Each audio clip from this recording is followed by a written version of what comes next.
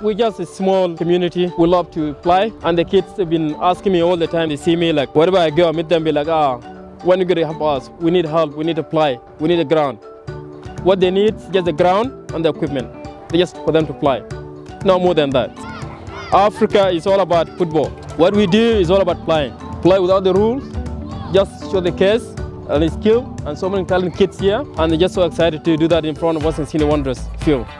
So I'm very happy to be here today. Secondly, just to thank Western Sydney Wanderers, the board, especially CEO John. He helped us a lot since we started this program. He always support us. Today's a very, very proud day. We're a very community-based club, a club that wants to open up opportunities for young women, boys, girls, and for just the general public, the Western Sydney community.